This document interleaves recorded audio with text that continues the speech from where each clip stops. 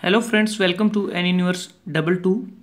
In this video, we will discuss about what is the difference between cooling and refrigeration.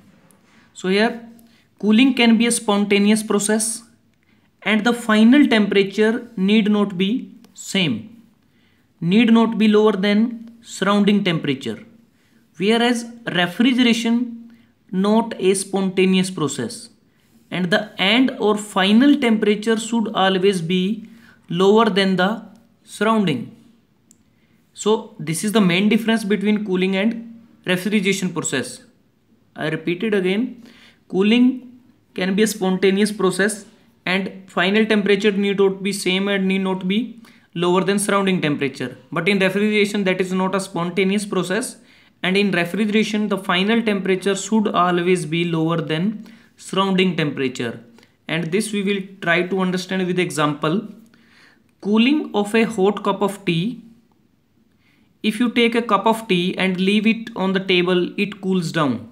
However, its final temperature cannot be lower than surrounding temperature.